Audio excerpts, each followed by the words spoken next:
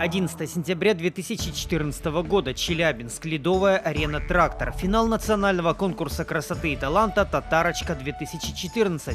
Среди почетных гостей конкурса представители Татарстана, премьер-министр республики Ильдар Халиков и министр сельского хозяйства Марат Ахметов.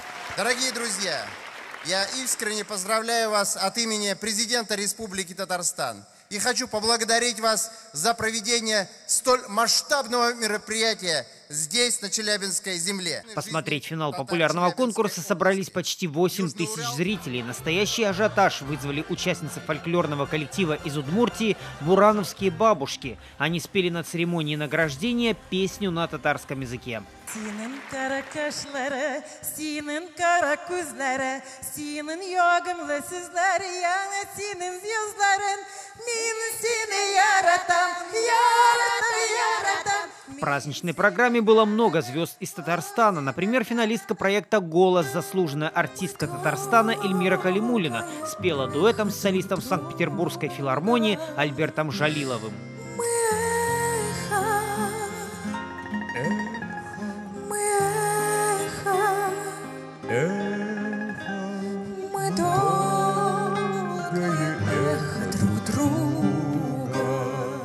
И вот самый кульминационный момент церемонии – оглашение имени победительницы конкурса «Татарочка-2014». Главный символ конкурса – корону новой лучшей татарочки передала обладательница титула «Татарочка-2012» Зульфия Шахвалеева.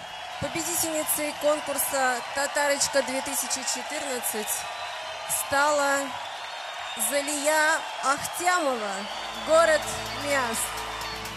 Залия Ахтямова увлекается танцами, катается на горных лыжах, очень любит читать, знает родной язык и искренне любит свою дружную семью. В дополнение к символической короне вполне материальный приз – ключи от автомобиля Део Матис. Залия, без котлы, без сознания! Ура!